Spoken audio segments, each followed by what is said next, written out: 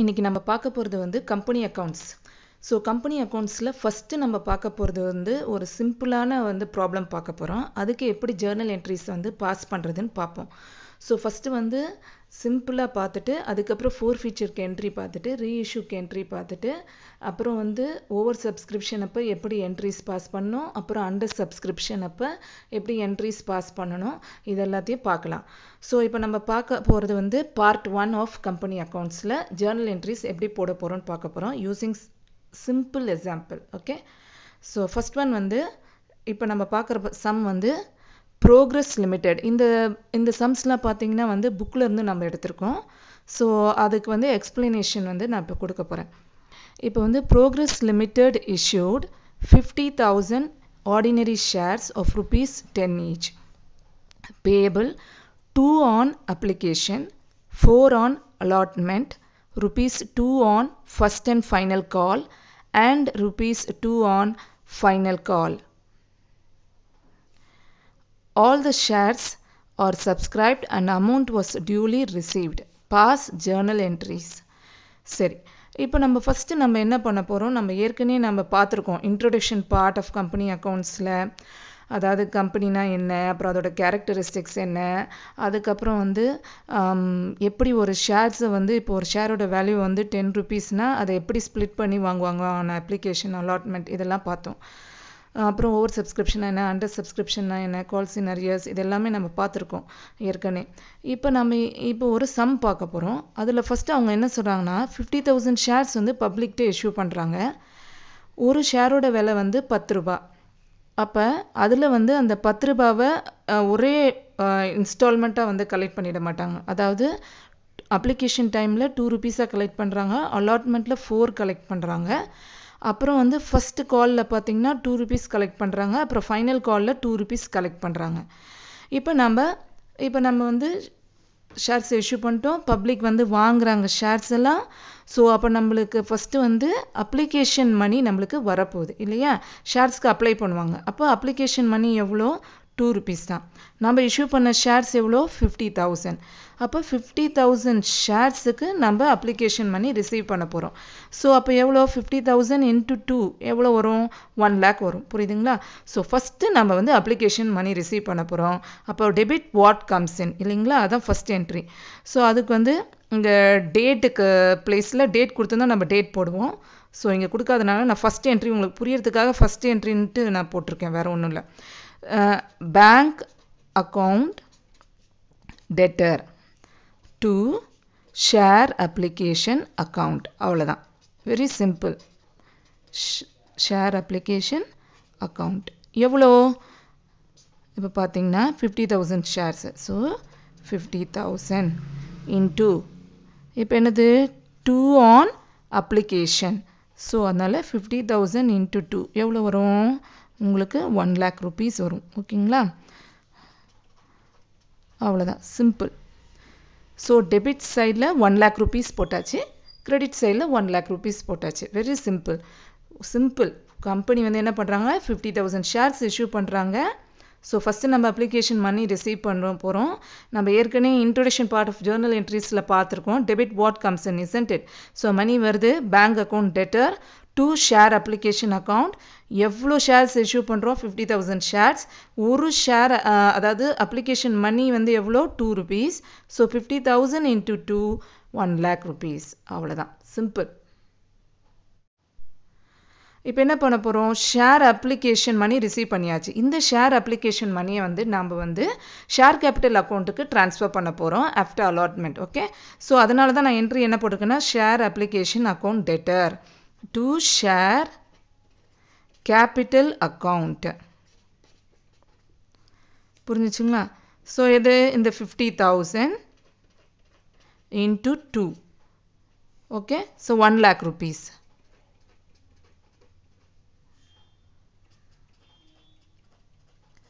இதுதான் ஜேர்னல் என்ட்ரிஸா. இங்கே வந்து நரேஷன் எழுதணும் கீழே, என்னென்னா being share application transferred to share capital account.